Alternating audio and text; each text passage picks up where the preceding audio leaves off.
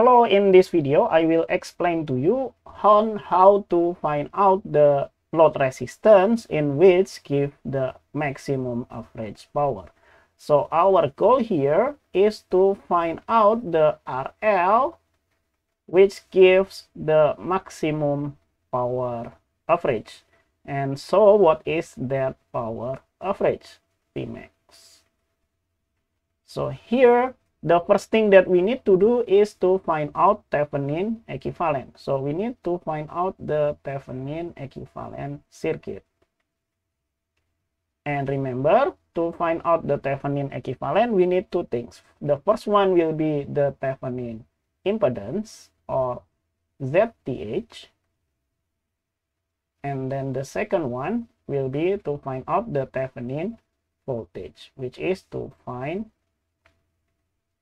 VTH, right? Okay, the first thing that we need to do is to find out ZTH. Okay, let's do that. Find ZTH. How to find out ZTH? We turn off all the sources, right? Turn off sources. And in this case, we will have this replaced by short circuit. Right, short circuit. Okay, let's redraw the circuit then. So I will have this replaced by short circuit, and I will combine this into single impedance here, and that is AT plus J60, AT plus J60, and the unit will be in ohm. And then this one here is this one, which is 90 in parallel with minus J30. Good. And what can we do from here?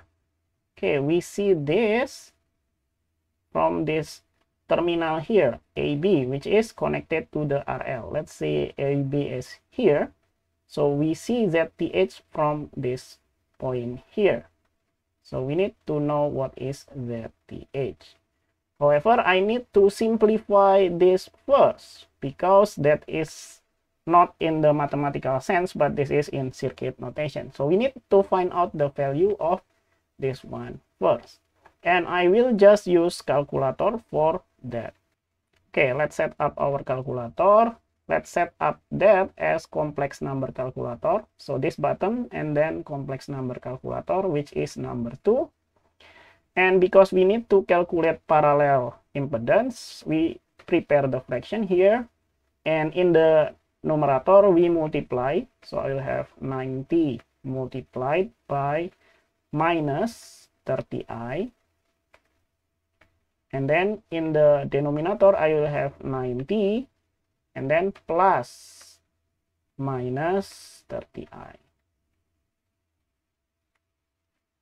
Okay, and I will have 9 minus 27i, or I will have 9 minus J27. And the unit here will be in ohm.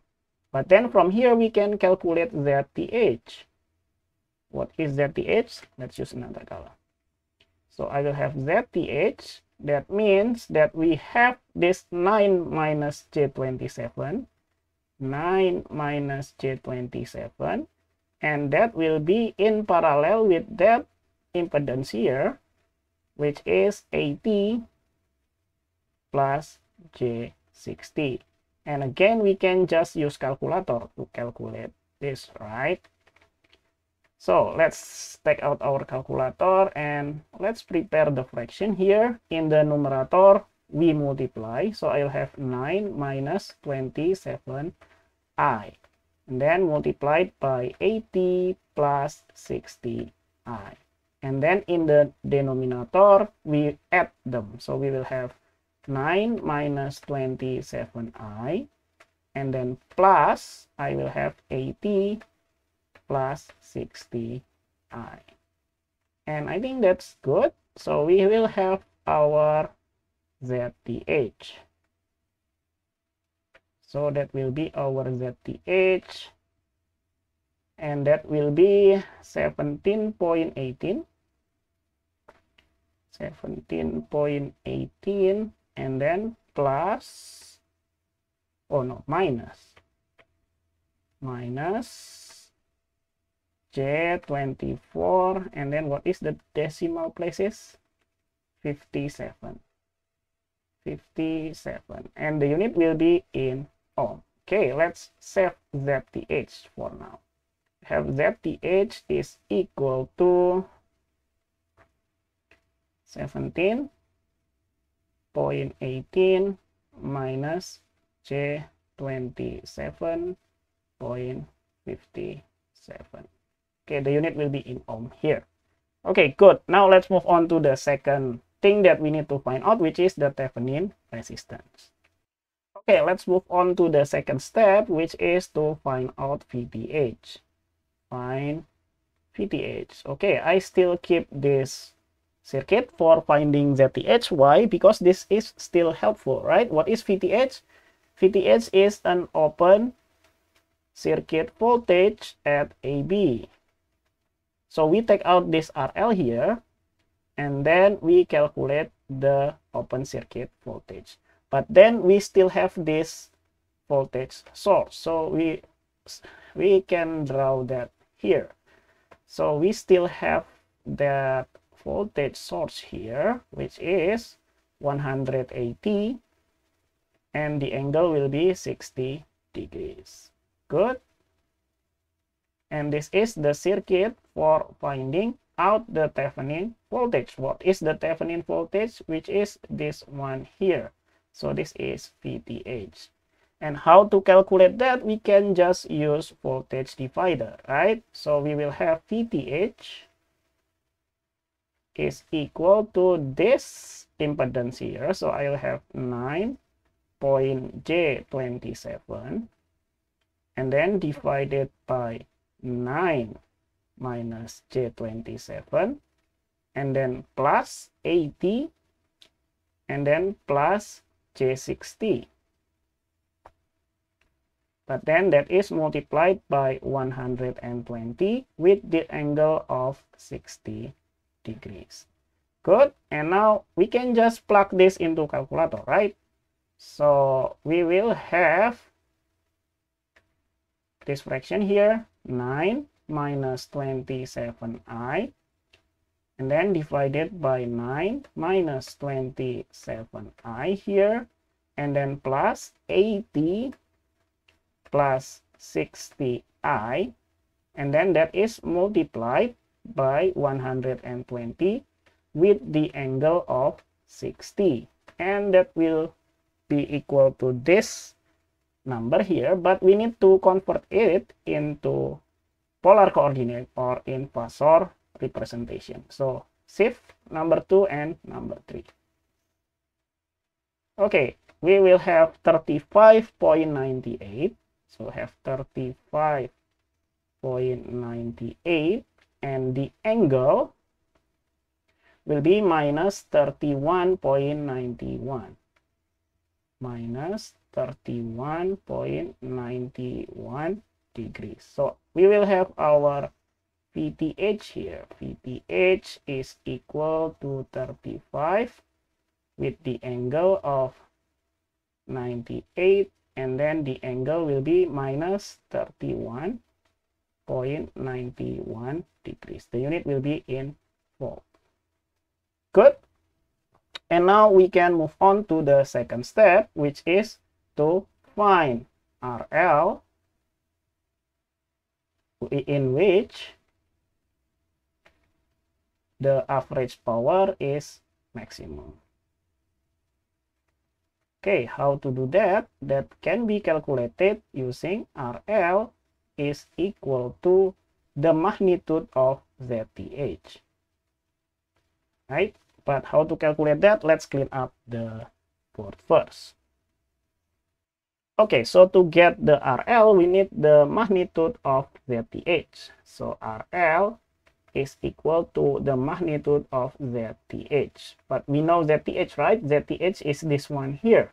So to get the magnitude, we square the real part here. So we will have 17.18 squared, and then plus the imaginary part here, which is minus 24.57, and that will be square.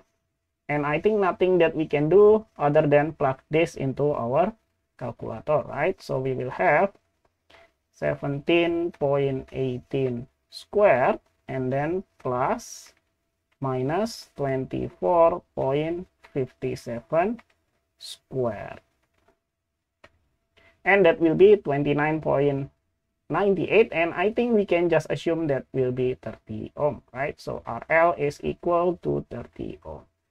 So the maximum power of maximum average power achieved when RL is equal to 30 ohm, right?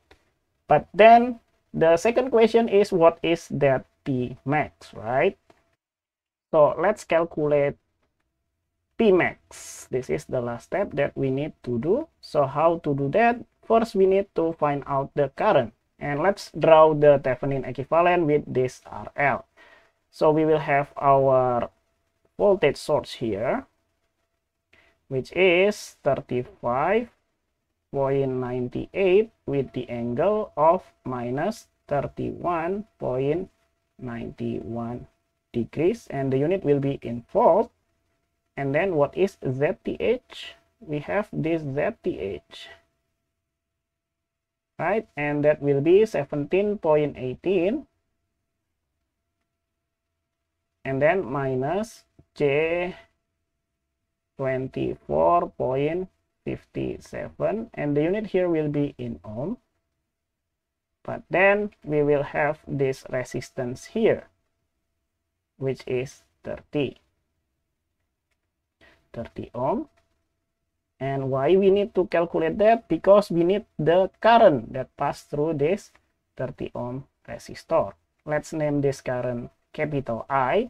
And what is capital I? We can just calculate it using Ohm's law, right? We will have 35.98 with the angle of minus 31.91 degrees, and that is divided by this impedance. So I will have 17.18 and then minus J 24.57 and then plus 30. Good, and just leave it into our calculator. So we will have 35.98, and with the angle of minus 31.91 divided by 17.18 and then minus 24.57i and then plus 30. Okay, and let's convert that into polar coordinates. So we will have the current here that will be 0.676, okay, 0.676 with the angle of minus 4.40, minus 4.40, and the unit will be in ampere. But here is the important part, which is we can calculate the P max. The formula is 1/2 multiplied by the magnitude of I squared multiplied by RL. Okay, and we will have 1/2, and then the magnitude is this one here, right? So we will have this one here.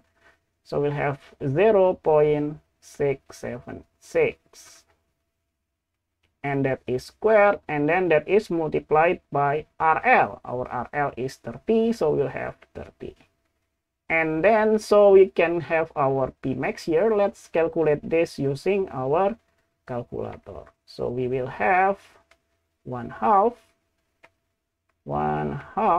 multiplied by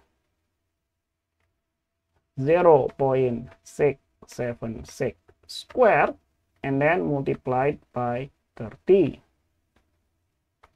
And I will have 6.85. So I will have 6.85, and the unit will be in watt. Okay, and that is the final answer for this question. So the RL is 30 ohm, and then the Pmax is 6.85. And I think that's all for this problem. Hopefully I did not make any mistakes in my calculation. Thank you for watching. See you in the next video. Bye bye.